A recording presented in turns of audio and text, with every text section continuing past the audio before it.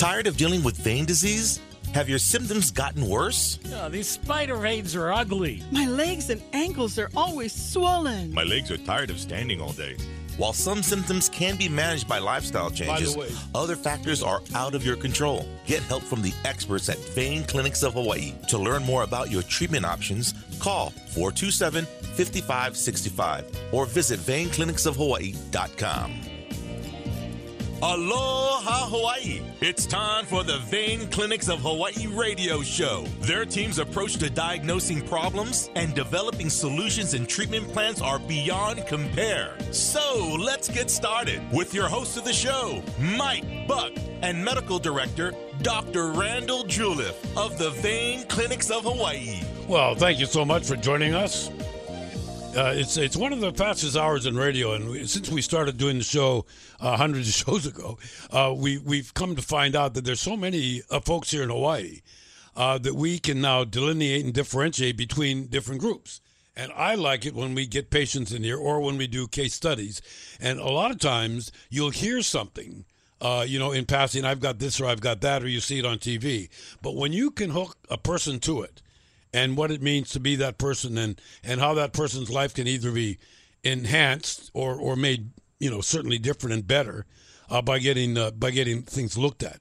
And although some of these things may sound very big and wordy in the beginning, Doc has a way to break it down. And today I love it because we're going to do a case study on something that I know a little bit about, and it's called superficial venous thrombosis. And Doc, that concludes my medical experience. Okay, I want to compliment you. You said that very nicely with authority too. Yeah. Well, the thing is, Doc did send me a couple of sheets about what we're doing today, and I practiced it a few times just to make sure. Yeah. But it's true that a lot of people think they've got one thing and have another, and I know we're going to cover that. But because this particular guy relates to so many people here in Hawaii, I thought it's a great way to put actually not just as a disease, but to how it affects somebody's age and performance and health. Yeah. I wanted to talk about this particular patient because, he had something that we call superficial venous thrombosis, phlebitis. That kind of thing, and it's a fairly common problem. I mean, it's not infrequent that we see somebody that comes in with phlebitis, and and I think that in the past we've sort of minimized the potential problems that might come along with this process, superficial venous thrombosis, and even I know going through medical school and training, it was always sort of kind of fluffed over. I mean, nobody got too excited about. It's just an SVT. It's a superficial thing. It's not going to hurt you or whatever. But I think the more we learn about it, the more we're understanding that, there's some significant repercussions that come along with it. And we have to treat it with respect. Yeah, I was going to say anything that can just sit there and hang. I've become so attentive, gang, ever since Doc and I started doing the show. Many of you, you may or may not know this. Not only do I host a show with Doc and help him facilitate getting the thing on the air, but I'm also a patient and been there and done that. And I've got some of these things. And so I think that what you don't get looked at might come back to bite you later, because what might be underneath that superficial stuff is what worried me until mine got addressed and repaired. Yeah, and that's exactly it. What's brewing underneath the superficial process that the patient comes in with and sees, and it's a definite annoyance and a frustrating kind of thing to deal with because it doesn't go away overnight. But this patient is 55 years old. He was treated for high blood pressure and hypercholesterolemia, and otherwise healthy. I mean, those are two very, very common things. Big guy, regular size, or medium build, okay. Medium build, and lucky because that could have been more problems. Huh? Sure, absolutely, especially as it pertains to venous problems. But just a normal guy, normal active guy, no real other significant past medical history. He'd never had a history of known venous disease in the past. But he works offshore, so he's out for 2 weeks at a time, and then he's home for 2 weeks. By the way, no drugstores out there. No hospital, no ERs. Not out there, not out there in the middle of the ocean. And that was his concern, Sure. you know. So he had something happen to him, and he was going to be leaving to go again out for another 2-week stint. And this was a couple days before he was leaving, so he was concerned about this. And so that's why he showed up in our office. And what he had was that he had a sudden appearance of a firm, warm, red, tender area in the mid-calf, more on the inside, and it was painful. And he was concerned. You can just imagine, Doc, is he's contemplating going out for 2 weeks and thinking, if this is it like now and there's no doc out there, what may happen in 2 weeks' time? 2 weeks' time, some things slow as molasses, right? But it sounds to me like you're going to explain that this is a little bit more up in the front page because it's itis, it's swollen, it's red, it's stuff that you don't want. Yeah. Right. Well, not only do you not want what's going on at that exact moment, but you also have to be concerned about what it might mean otherwise. Sure. So the guy had a fair amount of intuition. I mean, I was impressed by his motivation to have it checked out because something told him that, gee, I need to get this defined so that I don't have a problem when I'm out in the middle of the ocean somewhere and are not going to be able to get back immediately. So anyway, this process in his leg had popped up a couple days before he came in, and it wasn't getting worse, but it didn't seem to be going away. So, I mean, that's what he was concerned about, because he, again, in the back of his mind, he's going out into the ocean in 2 days, and he wants to have things a little better defined and know, what's going on and what he should be doing about it. So, in particular, and I remember he came in and he said, "Doc, do I have a blood clot?" And I think most people know that blood clots are not good. No. And I think that most people have this idea that, you can get blood clots in your legs, even though they may not know exactly what it's all about. But I think the concept of developing blood clots in the legs and those clots sometimes breaking loose and going to your heart, lungs, wherever, and creating some, major health issues. I think most people know that. Well, we talk a lot about travel, and and that travel is one thing, and that's an airplane ride. It's 5 hours, 8 hours, 12 hours. But this guy, you're talking about travel 2 weeks. I mean, even though he may not be going in a straight line thousands of miles, he certainly is putting in a lot of mileage out there during the 2 week period. Yeah. And he's out in the middle of the ocean, and no matter what he was on, a boat or whatever, it's not like he's going to be tremendously active. He's probably going to be a little less active than he otherwise would be when he's on, solid ground. So, there's that aspect of it too. So he was concerned about a blood clot. And I asked him about trauma. When somebody comes in with a red mass on their leg, that's one of the questions. Do any trauma? Excuse me. It didn't seem to be related, or nor did it actually look like an infection. He had no reason to just pop up with an infection in his leg. We were just kind of putting the pieces together. He had no prior vein treatment. He didn't have a history of, venous disease that he knew about. He had never had a blood clot. He didn't have any bleeding disorders, either bleeding too much or clotting too much. And he wasn't on any medications that were concerning. So, again, it's a fairly, clean slate as far as the guy's past medical history goes. Pretty interesting how he had, or somebody had the foresight to see a specialist, see you. I mean, obviously because he thought it was a clot. So if he thinks it's a clot, he better go to a vein doc.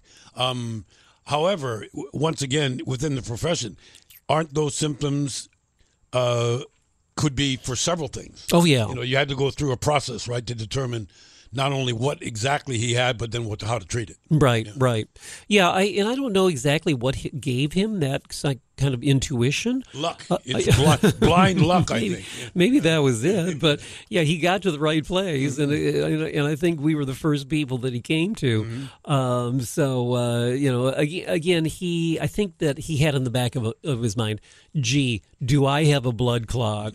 And if I have a blood clot, should I be going out in the middle of the ocean in 2 days? So I asked him about, when we think about venous disease in general, we talk about family history, and I asked him about his family history. His mother had varicose veins, and I forget whether she had ever been treated for them or not, but the father himself did not have any vein disease, but he kind of thought that maybe the father's sisters or somebody in the family had vein disease. So, he very likely had, the genetic component that we talk about. Most vein disease, I think, starts out as an inherited kind of problem, and then it's either, manifest further because of, life experience and activities. But so he very likely had, genetic influence from both sides of the family with respect to possibly having, a venous disease himself. So on further questioning, then, I was asking him about swelling. Did he have swelling when he was on planes or in long car rides? Did he have, muscle cramping, fatigue, achiness, pain just in general? And he had some of those symptoms. And, in our conversation then, it became clear to me with his description that in the area where he had developed now this, red inflamed area, he had previously had a fairly large cluster of varicose veins that he knew about and had never really done anything for. And this is one of the reasons why we treat the disease is to avoid this kind of stuff. By the way, when that happens, when you say that he presented himself, came in that condition, does that sometimes occlude or cover the varicose veins underneath, so you can't really see them for a while? Right. Yeah. So, and that's what happened. He said, "Well, gee, in this area." Yeah. I used to have varicose veins. Guess what? You still do, but you just can't see them. Yeah, exactly. That's what happened to me a little bit. Yeah. So anyway, we our presumptive diagnosis was SVT, superficial venous thrombosis.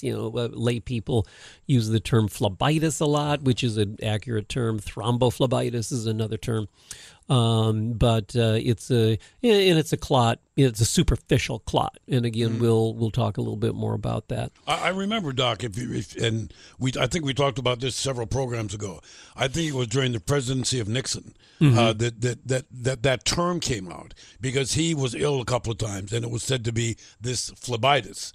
Didn't that make a lot of people say, hey, I'm kind of like that too? It's not that they're inventing a way to suffer something, but maybe a lot of people found out about it because any celebrity that gets a certain thing, do you find Michael J. Fox? And when you find some of these other things, when people start saying, I really admire this person, he's really going through a lot, and I think I might have some of these symptoms. Can I get checked? Yeah. I think that's good, don't you? Oh, I think it's good, yeah.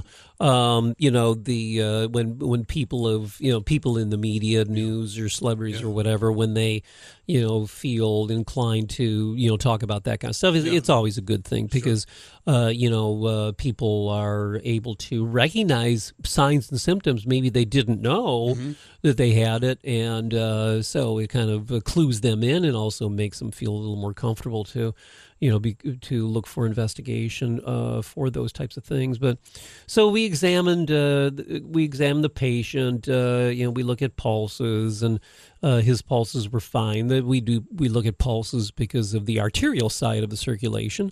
The arterial side is the side that brings blood down to the feet, legs, wherever. And it's a pretty easy process to feel the feet and feel the pulses and get a pretty good idea about that side of it. And then also, did he have other signs of venous insufficiency? For instance, we're concentrating on his left leg, but what does his right leg look like? Does he have varicose veins there, or spider veins, or does he have swelling or skin problems? That kind of thing. Do you find it interesting, because people ask me this time to time, and I've had venous problems with both legs. One leg a little bit more than the others, but it's not uncommon, is it? I mean that you could have one leg perfectly normal and everything's fine, and the other one's got vein issues. Yeah, we see that all the time. Yeah. Or conversely, maybe both legs have venous insufficiency, and just one of them is, displaying it in symptoms and superficially so much more than the other. That's really what we see a lot of. And I think it's just because of, one leg or the other is further along in the timeline of, the whole process of chronic venous insufficiency, because, unfortunately it is a process that just kind of slowly gets worse with time. And there's not a lot of things that we can do to impact it just by, lifestyle and, diet and all that sort of stuff. Do you remember what you did turn up on his other leg? His other leg actually looked pretty normal. We didn't really see any, secondary, signs of venous insufficiency. As it turned out, we didn't really do a full exam of his other leg. We're going to do, that's something that we'll do in the future. We looked a little bit more closely, obviously, at the affected leg. But he didn't have too much in the line of those other signs in the right leg, and I think for the most part he had a little bit of swelling, I think, on that left side. Obviously, some of it was from the inflammation from this phlebitis that he had come up with. But he obviously had fairly prominent varicose veins in that area, but they were being hidden by this the inflamed area that happened because of the phlebitis. But otherwise, his leg looked relatively normal. Yeah, not a lot of other signs. Okay, so now when you were able to start sticking a title on the problems, there was more than one. I mean, there was more than one issue that he was dealing with, not just redness or the swelling. What were some of the other? Was he displaying symptoms? Were they painful? I mean, he certainly didn't like the way they looked. No. Well, no. He was definitely symptomatic. In the spectrum of people that present with superficial venous thrombosis, he had a pretty good case of it. He was pretty symptomatic. He was uncomfortable. There's no question about it. He was very tender. When you tried to, touch around the area, the involved area, it was very, very tender. He actually came in walking with a little bit of a limp, so he was uncomfortable. There's no question about it. It's interesting to me because you would be amazed at how a grown man can cry, because I've always been, I think, pretty tolerant of pain, pain. And yet I found myself, I don't want to seem like I'm a tough guy. I mean, if it hurts, for heaven's sakes, let somebody know it hurts. Yeah, sure. Does this hurt? Nah. Yeah, it really does. I just don't know to admit it. Right. That stops us from doing so many things. Yeah.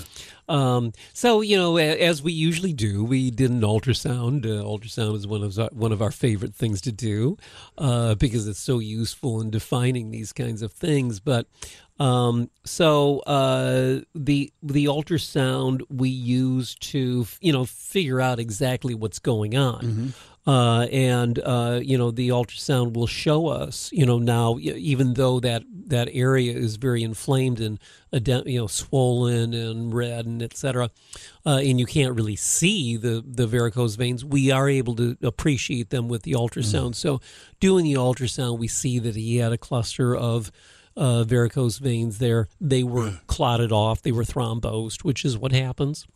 So it was fairly focal. So which is one of the important things.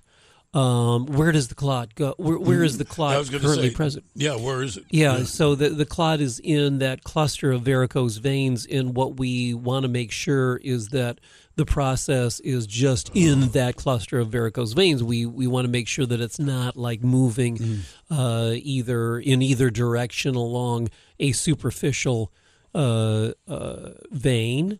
Or nor do we want to, or we want to make sure that the clot isn't, slowly moving toward the deep venous system. That would be the other very, very important feature. Now, when I say moving, I'm not saying the clot itself is moving, but we want to make sure the clot is not extending. Okay. As when these things form.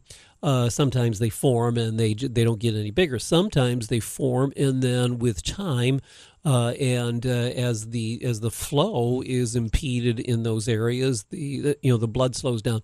It becomes more static, and the clot tends to get bigger. And that's one of the things that we need to monitor and make sure that it's not moving into areas where we don't want it to go. Yeah. Interestingly enough, I do know that it'll probably come up, but could there have been a probability of things worsening had he gone on that trip without getting consulted?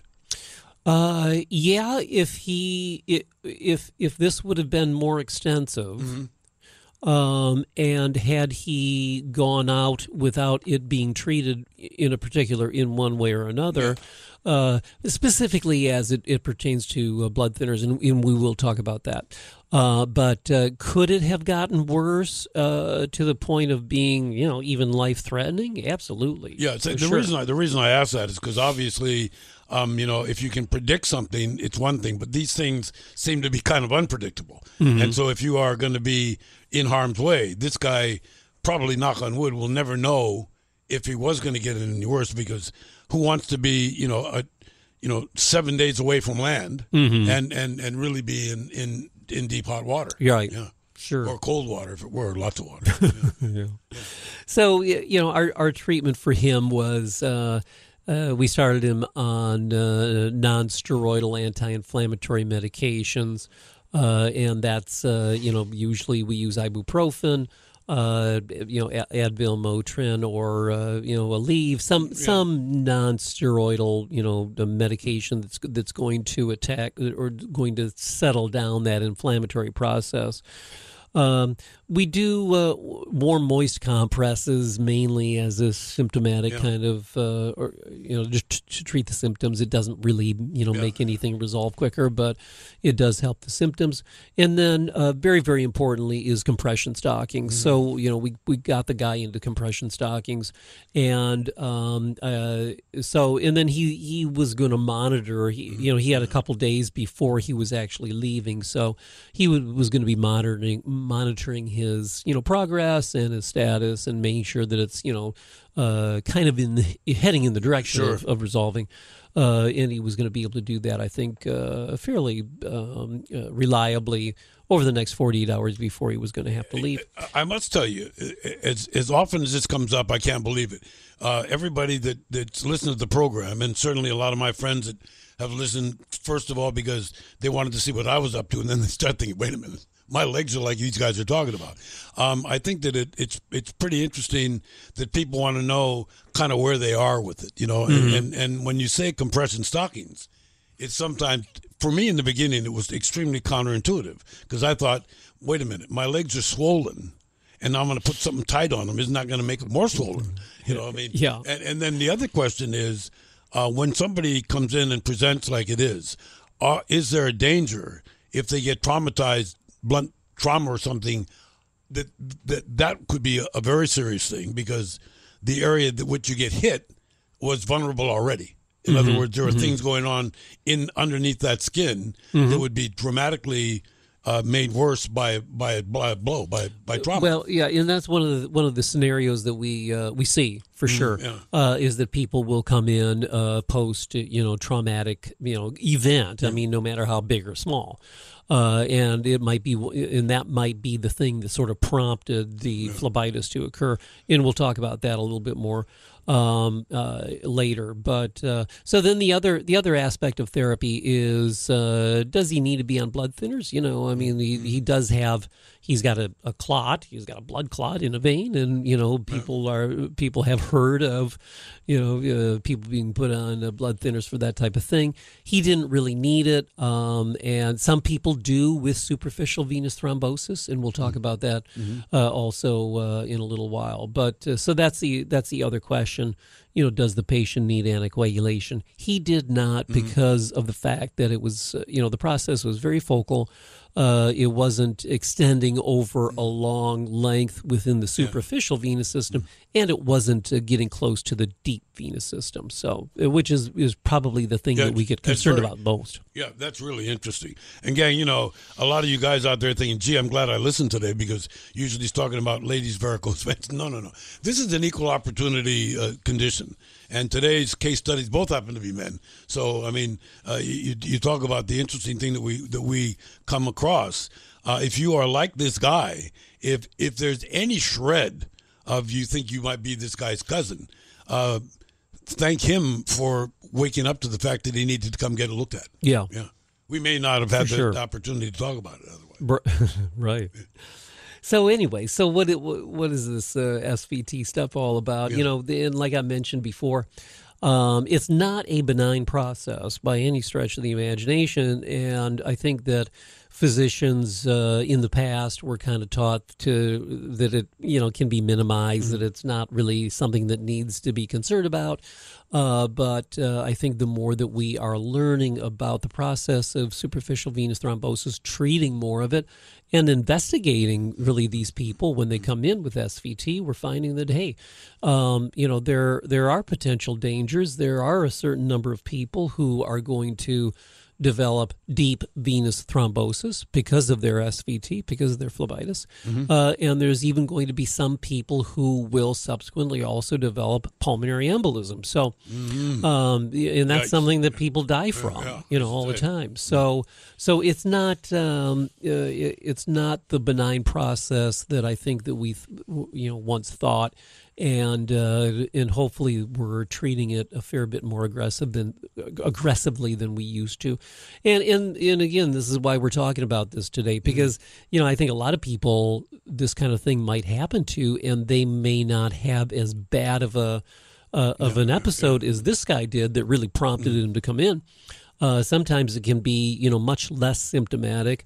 But that doesn't mean that it's any less potentially dangerous. So, that's kind of stuff we'd like to talk about. I mean, this is everyday sort of thing. I was going to say, at 55, he's drawing from his life experience, and how he's felt. Sure. And now he's getting to a point maybe maybe when he was 20 years younger, he and his parents, mom or dad, whoever had the worst case of venous disease, may or may not have even talked about it, because it wasn't talked about, for a long time, right? Right. And especially for men, if we can't see it, it's not there. So if I got a bad leg, I'll just wear long pants, no problem. Right. So anyway, so what is SVT? And this guy had a very textbook sort of look and presentation, but it's usually a firm, tender, painful, reddened area on the leg most often, but it can happen in other areas. And the clue often, most of the time, is the fact that the patient had varicose veins in that area where they developed the phlebitis, and that's a big arrow for us. I want to tell you, and as a patient, I really agree with what Doc is saying here, because I know that there were some parts of my legs where the condition that I got treated for was pretty severe, and it's gone now. But that still does leave that area a little bit vulnerable. I think that there's something that happens when you get disease, and even though you clear it, that leg's, I don't want to say never to come back the way it was, but it certainly can be expected. You got to keep an eye on it, because once it was there, you've said this before, your treatments get rid of that vein that's causing the problem, but it doesn't get the problem a fix for the problem of veins. Another vein's going to come along probably down the road and get the same treatment. So how much trauma can you have to one leg before it gets really bad? Right. Yeah. Good question. So, anyway, so sometimes in this area where the phlebitis occurs, sometimes we can feel, a cord underneath underneath that inflamed mass. In him, he was just so tender I couldn't really even appreciate it. But sometimes you'll feel the cord of the vein that's actually thrombosed. Was he actually uncomfortable with clothing? I mean, you've talked before. Sometimes people get so symptomatic, and that anything can irritate them, even a skirt, or just touching a chair or something. Yeah, for sure. He came in shorts, so I don't know, but probably it would have been irritating for him. For sure. So most of the time, this is something that happens in the lower extremities, but it can happen in the arms, and sometimes even people will have dilated veins on the trunk, the lower abdomen, or the flank, and those can also become acutely thrombosed and develop phlebitis. So it does happen in other parts of the body. When it happens in the arm, usually it has to do with a IV catheter. The usual scenario of phlebitis or superficial venous thrombosis in an arm vein is somebody was in the hospital, they had an IV in their arm, and it was in for a week or whatever, and then either they're still in the hospital and it happens, or they go home and the vein because of the irritation from that IV catheter in the vein, it'll thrombose, and it can become very similar. I mean, it becomes red and firm and inflamed, and we treat those in a very similar fashion. So usually in the arm, it has to do with that type of thing.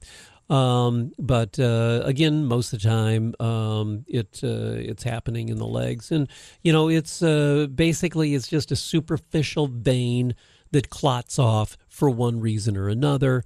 And the clot, forms in those dilated veins and, progresses to whatever extent it's going to progress. And it creates inflammation. And that's when the whole process kind of then starts to snowball. Now, so we're moving here, gang. This 55-year-old guy comes in with redness, with swelling, with pain issues, and gets looked at. And obviously you want to say, okay, very well, now we know what the guy's got. What are we going to do about that? I mean, at what stage does that thrombosis we're talking about get the attention where it needs and gets treatment? Well, I guess there's two aspects to that. Obviously, we're treating him. We started to treat him immediately with anti-inflammatories, compression, stockings, warm, moist compresses, that kind of thing. And so then the second stage to evaluation and treatment will be then at some point in the future when we're going to do a full evaluation of his venous system. Oh, okay, I got you. Because, he had varicose veins. Well, varicose veins almost always indicate underlying venous insufficiency. Sure. Now, did we look at that when he came in for his ultrasound? No, we didn't. We didn't do a full, venous functional, study. We just wanted to make sure, we wanted to define where that phlebitis was, number one. Number two, we wanted to make sure that he did not have a DVT, gotcha, or was threatened with DVT. So yeah, there will be in the future, kind of a second stage, and we need to treat it so that this kind of thing doesn't happen again. Yeah, incidentally, and I think this is neat. One of the things that happens, especially at Vein Clinics of Hawaii, and don't forget it's veinclinicsofhawaii.com. And even during the pandemic and all the other ancillary problems, social distancing is being made. The sanitation level and the treatment rooms at Vein Clinics is really terrific. But what I'm getting at is obviously, trying to keep things isolated is one thing, and once you're there, it would appear to me as does that ultrasound lead you to say, you know what, we better look over here too, because what's coming in here is coming from over there. Let's go see what's going on over there. Yeah, it's amazing the diagnostic, capabilities of this stuff. It continues to amaze me. Yeah. I mean, the ultrasound is a wonderful machine. Yeah. So why does it happen? Well, in the case in the case of a varicose vein, again, for whatever reason, the blood started to become static, clotted off, and when blood clots in a vein, it can develop kind of an inflammatory process that snowballs and gets worse and worse, and that's when that area becomes very red and swollen and tender. Because of the increased pressure in the varicose vein, this can also lead to an inflammatory process within the wall of the vein, and before the phlebitis occurs. Yeah. The constant pressure causes inflammatory process in the inner lining of the vein. In that inflammatory process of the vein lining itself can cause clot to form, and then the vein clots off and becomes phlebitic. The inflammation then can lead to, further propagation of the clot. And that's the other thing that we have to be concerned about, is how far is this clot going to be propagated? In varicose veins, also another component is not only the inflammatory process that's going on, but also stasis. As any vein becomes dilated, and especially if it's a superficial vein they don't carry a lot of blood, so the rate of flow is not quick. Doesn't it almost stop sometimes? Absolutely. So as that inner lining becomes inflamed, and then as the blood becomes more and more static, then it clots off suddenly, and then it becomes symptomatic. We've talked in the last couple of programs, folks, about how much blood you have in your body, depending on your size and all that, and the real amazing part is how quickly it goes through your system and how many times it does that. I think that everybody thinks, well, yeah, everybody's got 2-3 gallons of blood. No, there's not a lot of blood in there when you think about it, especially if you're a small person. Yeah. But it's going around pretty fast. Yeah. And that's why when you said earlier that when you have something given to you intravenously, I always thought, well, you know what? You've explained over the years that the veins are actually bringing blood that's kind of used already back to the heart to get replenished. So why would we want it?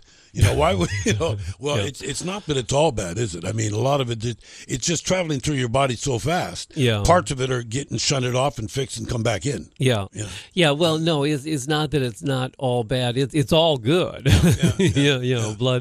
Blood is that's one of the wonders of the human body. It just goes back to the heart to pick up some more oxygen and some more, and I guess propulsion. Yeah. Because the heart's pumping it out faster than the veins can bring it back up. Right.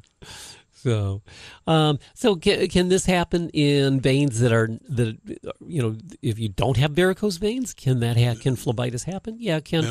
And usually that's some sort of traumatic injury. Often we hear that also, that story. I got hit by a soccer ball, or I hit the coffee table or whatever.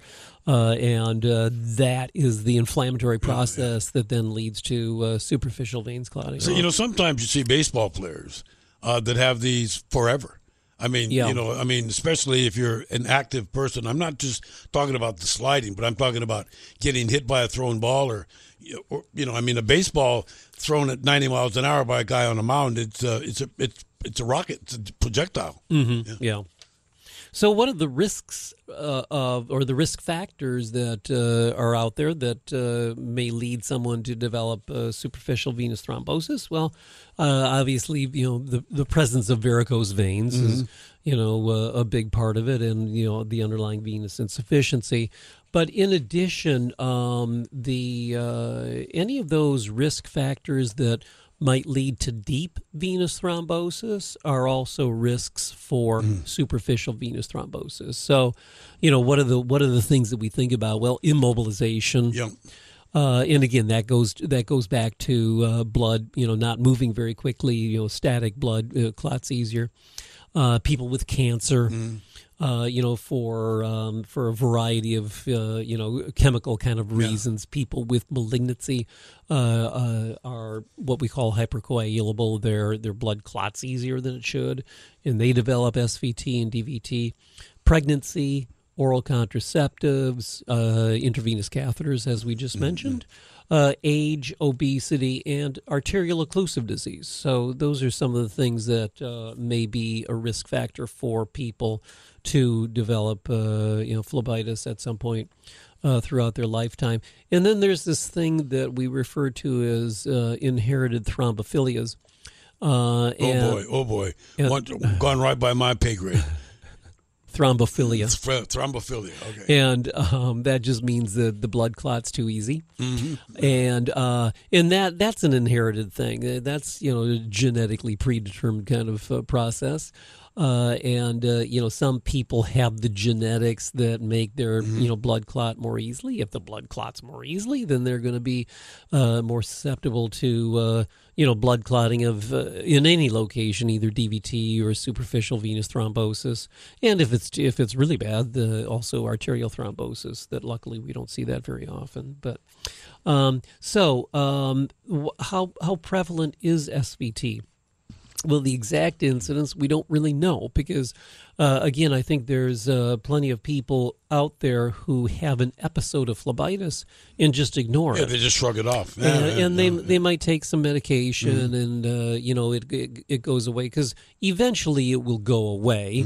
And especially if it's a minor kind of episode, it doesn't, the body kind of tamps down that inflammation even without medication, and they go on. So we don't really know, but it's estimated that SVT is probably 2 to 3 times more common than DVT. And more importantly, approximately 25% of superficial venous thrombosis, as we alluded to before, is associated with deep venous thrombosis. So in there, that's the crux of it right there. But you said the smallest number are the ones that are the most severe, right? However, the severity, can it happen quickly? I mean, we've talked many times about vein disease and the 6 stages of it, and the progression from one stage to another. Does this condition also have stages?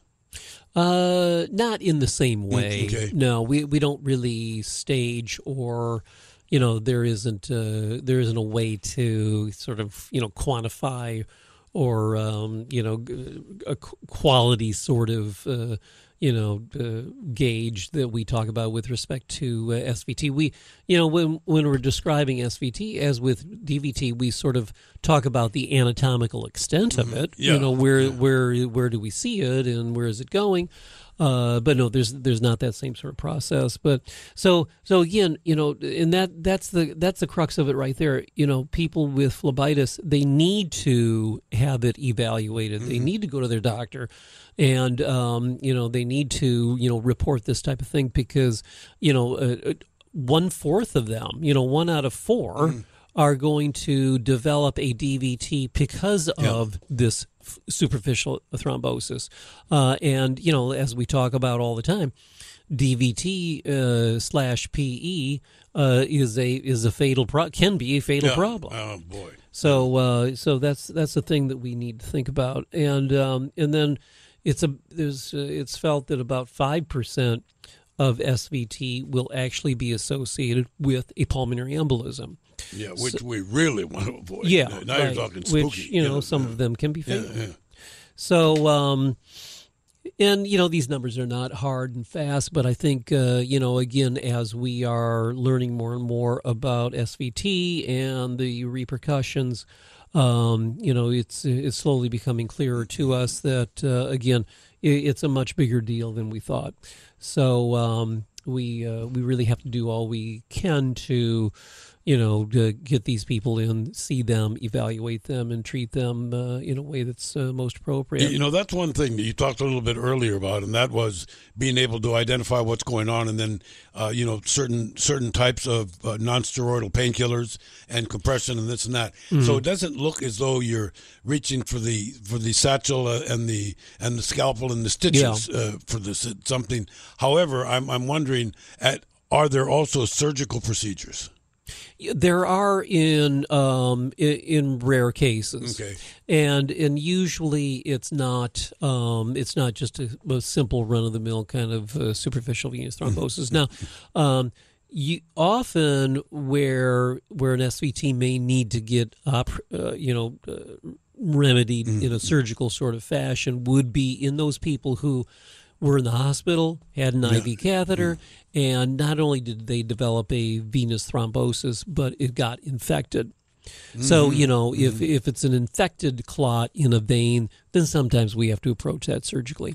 Well, we've been looking at a lot of people because of the pandemic that have been bedridden or stay at home for a long time. And earlier you were talking about the development of these conditions can be made worse by the lack of activity. I mean, if you're cooped up at home, right, or you're worried about COVID, or you're worried about other things, you may not pay attention to this stuff. And then I'm guessing it's just sitting there percolating and getting worse. Right. Yeah, and I think that if you, and this would pertain to not only SVT but also DVT, people who are spending much more time at home. If they have those other risk factors, if they have some of the risk factors that go along with deep venous thrombosis, then they have to be concerned about that. You got to look at a lot of things. And, they have to think about, how are they going to, factor in a little bit of activity into their daily routine, even though they have to, remain at home or isolated in one way or another. Those are the types of things that people need to be thinking about for sure.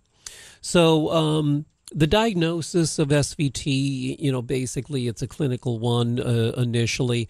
And I think, most of the time people come in with a pretty, straightforward story. And, before we did the ultrasound, we knew what was going on with this guy. But the redness and the inflammation, sometimes people will go to the emergency room or, be evaluated somewhere, and the redness and inflammation may be misinterpreted as infection. But often people will get placed on antibiotics. Typically, antibiotics are not needed, for this particular process.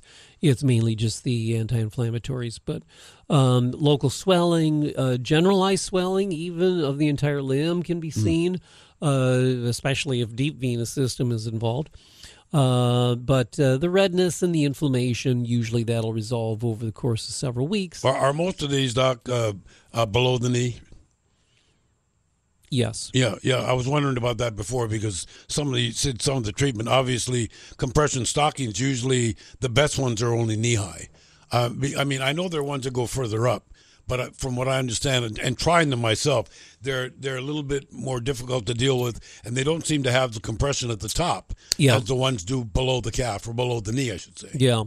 I would say the majority of SVT is below the knee. And I think that's probably a reflection of the fact that varicose veins are more common below the knee. Exactly. There you go. However, plenty of people have varicose veins in the thigh, and it can happen there. SVT will sometimes extend up the great saphenous vein into the thigh, and that's also superficial venous thrombosis.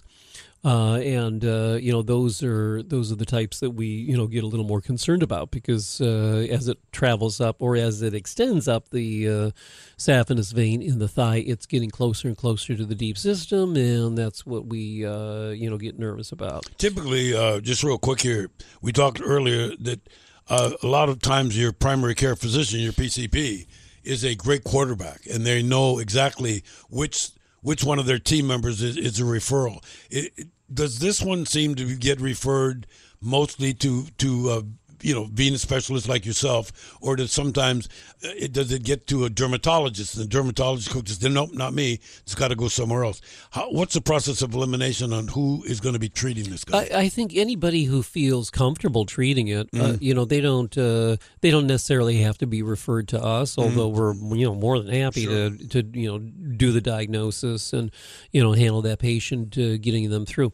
So, there's plenty of primary care docs that are comfortable, making the diagnosis, ordering the ultrasound, ruling out DVT, and getting them through that acute phase. But I think the important thing is that they have to remember that that's just the first stage.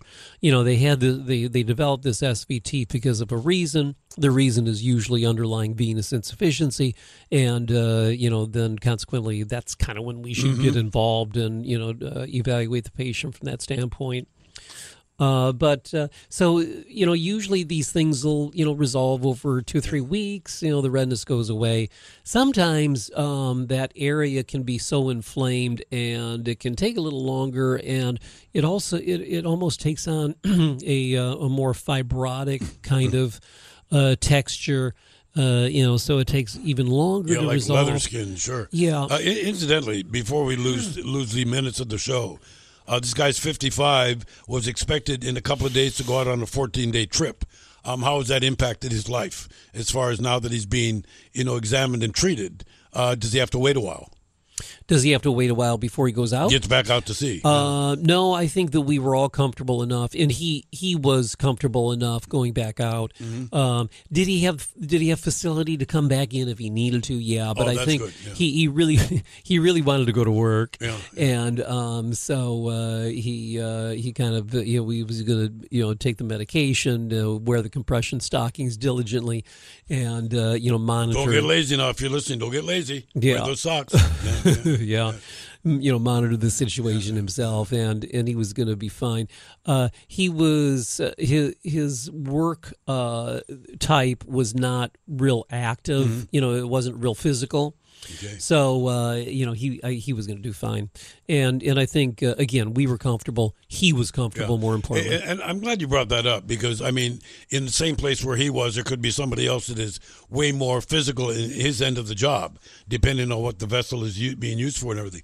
And would you be really concerned if somebody went out irregardless, in spite of the fact that they got an issue, because now they are at risk for trauma or something to make that considerably worse. Right. Yeah, they could very easily be subjected to some sort of either physical activity or physical inactivity. Exactly. That's going to make the situation I think that's the big worry that everybody's got now. And, we could get into doing a whole show on the pandemic, but there's a lot of unknown factors. And I'm wondering if down the road, we talked about this a little bit earlier in the piece, is that there aren't long-term conditions, venous conditions and others that might be attributable someday back to this disease, to this pandemic. Yeah, well, I think we know already that COVID in various settings, it's a very inflammatory kind of process that's going throughout your entire body, and those people do have vascular thromboses occurring, either venous or arterial in some situations. So, unfortunately, hypercoagulable state is a very common thing with people that are very ill with COVID-19. Yeah, and I know it's impossible, but obviously, just using this guy's prognosis. Now that he's reached out and figured out a way, as you can see, some of these treatments that you're suggesting as they work. What's the intended or the hope for outcome? Yeah. The prognosis for his, the venous status, I think, is very good. This, like I said, this episode will resolve. And most of the time it resolves fairly completely. I think the important thing will then be for us to get him back in at some point. Hopefully when he comes back from being out for 2 weeks, he'll come back and see us. And again, he's going to need a full workup because invariably we find venous insufficiency in these patients. And we want to treat that so that this type of thing doesn't happen again. You know, and we also have to remember that people with venous insufficiency, there's also an increased incidence of DVT in those people. Yeah, and that DVT, believe me, is going to be one of our next cases for sure. We do talk about them all the time, and they can be pretty nasty. But the good news is that, and maybe we're all getting a little bit more in touch with ourselves. Mm-hmm. Maybe, if anything, this pandemic and wanting to stay healthy has affected many of us. In other words, I remember telling you about an old since retired dermatologist friend of mine that used to say, check your birthday suit on your birthday. Yeah. And it really does go. Once you've got a venous condition, it just doesn't plain make good sense to get it looked at every now and again just to make sure you're in good shape. Yeah. We do that. We do surveillance all the time, and it's important to do that for sure. We hope you've enjoyed spending some time with us today. Remember, all that you hear here is from the medical director of Vein Clinics of Hawaii. That's Dr. Randall Juleff. We want to thank you for spending part of your time with us, and tell others. We'll be back again next week at the same time. Healthy legs, healthy veins, and that's what we want to see. Well, that's our program for today, and we certainly hope you enjoyed meeting us. Please come back next week for our next episode. And in the meanwhile, to learn more, please visit our interactive website, veinclinicsofhawaii.com. That's veinclinicsofhawaii.com.